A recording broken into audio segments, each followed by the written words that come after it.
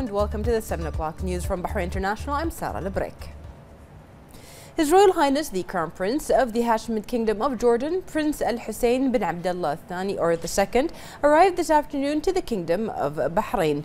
The chairman of the Isa bin Salman Educational Fund, His Highness Sheikh Isa bin Salman bin Hamad Al Khalifa, welcomed His Royal Highness the Crown Prince of Jordan upon arrival and wished him a pleasant stay in the kingdom.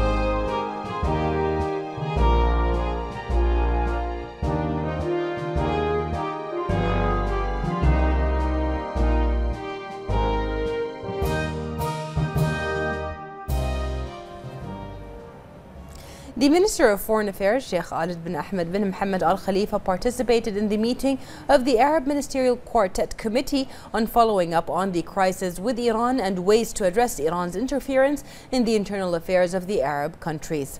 The committee consists of the Kingdom of Bahrain, the Kingdom of Saudi Arabia, the United Arab Emirates, the Arab Republic of Egypt, and the Secretary General of the League of Arab States.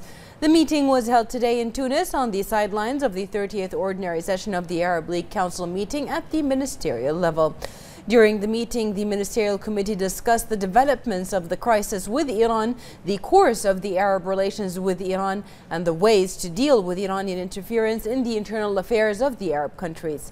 The Ministerial Committee issued a statement condemning the continuation of Iranian interference in the internal affairs of the Kingdom of Bahrain, supporting terrorism, training and harboring terrorists, and the stir-up of sectarian strife.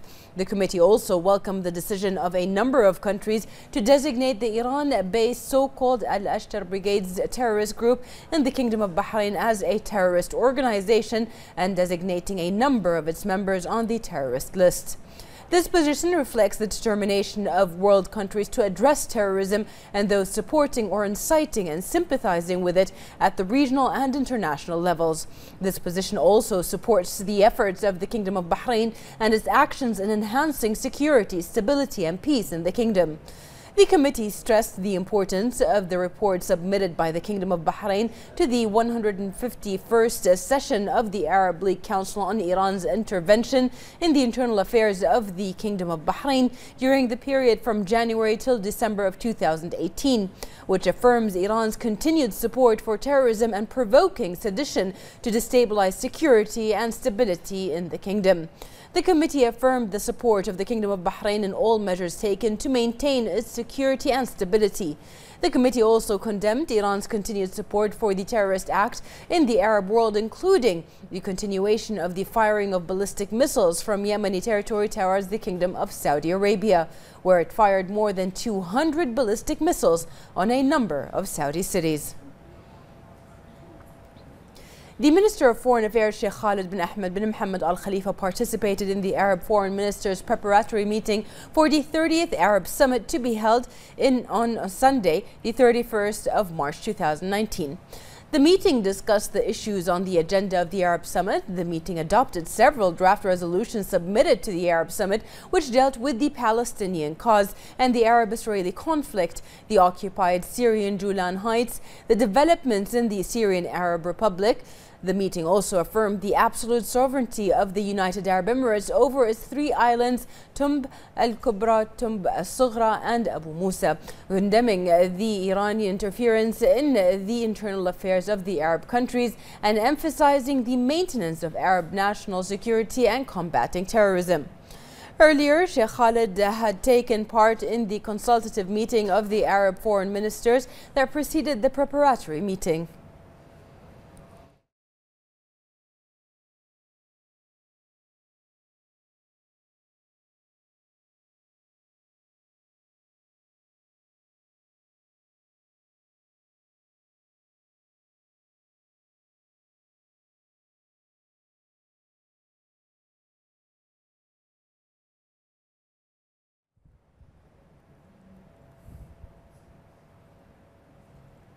Under the patronage of the Minister of Industry, Commerce, Tourism, Zayed Al Zayani, Christie's and the Bahrain Institute for Pearls and Gemstones, Danat, today officially inaugurated the magnificent pearls exhibition held at the Four Seasons Hotel in Bahrain Bay, in the presence of the honorary chairman of Christie's, the Earl of Snowdon. Welcoming guests at the opening ceremony, the minister highlighted that Danat was established at the instigation of His Royal Highness the Crown Prince, Deputy Supreme Commander and First Deputy Prime Minister Prince Salman bin Hamad Al Khalifa, noting the continuous support extended by His Royal Highness to the kingdom's national plan to revive Bahrain's historic pearling industry, which dates back to 5,000 years. Zayani further highlighted the importance of the exhibition in further supporting and developing pearling industry in the kingdom and the wider region. Speaking at the event, the Senior International Director of Christie's Jewels, David Warren, stated that exhibitions focused entirely on natural pearls are very rare, adding that it has been a real pleasure curating the current one, which showcases nearly 50 lots of exceptional natural pearls from the wider region. Magnificent Pearls is one of the largest pearl exhibitions ever organized, with more than 60 exceptional pearl jewels, all certified by Danat, being displayed to the public. The exhibition also reinforces Bahrain's position as a global center for natural pearls and demonstrates Danat's dedication to developing the local and regional pearl and gemstone industry, as well as offering off-training programs to the next generation of gemologists, as well as those interested in pearls and gemstones from Bahrain and across the world.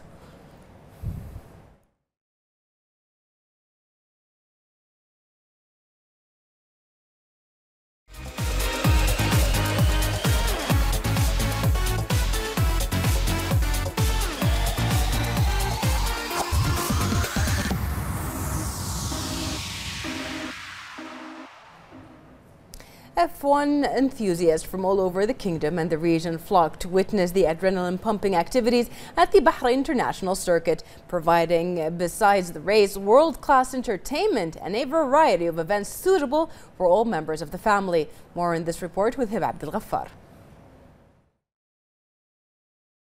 The Formula One is not just the race. It provides breathtaking entertainment, outstanding shows, extravagant acts and exceptional stage performances, unique thrilling activities, suitable for all the age groups and all members of the family. And I'm excited to go to Formula One to check out the entertainment and watch the race. And I'm really excited to watch some amazing shows.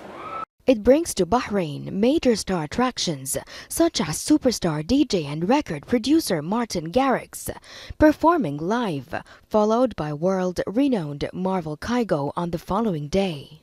We have two amazing concerts, the best DJs on the market now, Martin Garrix and Kygo. But besides that, we have two fantastic rides. For the first time at the circuit, we are having a 42-meter high Ferris wheel, and we have a Star Flyer which is 60-meter high. I mean, just trying it was absolutely something that out of this world. So I urge everyone not to miss this opportunity. Kids Tent is offering a great festival, a carnival games for the first time. I think every kid will walk away from BIC with a great gift from these carnival games. We are having a haunted house, much bigger haunted house than the first time. Besides, of course, the fan zone games and experiences that's available. So I think, as usual, BIC is offering something for every member of the family.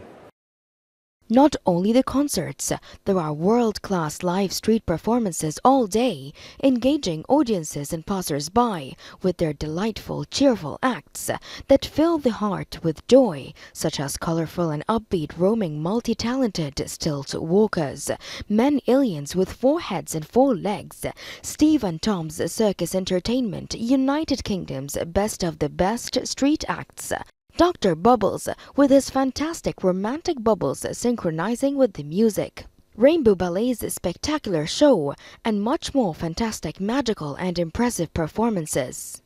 There's also a wonderful circus parade with accompanying musical box inviting everyone to share a smile or dance with them. I'm from Saudi Arabia and I'm excited for Martin Garrix. Of course, I came for Martin Garrix. Concerts, main thing. Thrill lovers are not forgotten. There's also the extreme entertainment, including thrills and chills at the Mummy's Tomb, the 60 meters high Star Flyer, the 42-meter high giant Ferris wheel, and much more. It's a breathtaking blast to all members of the family. Reporting for Bahrain International, I'm Heba Abdul Ghaffar.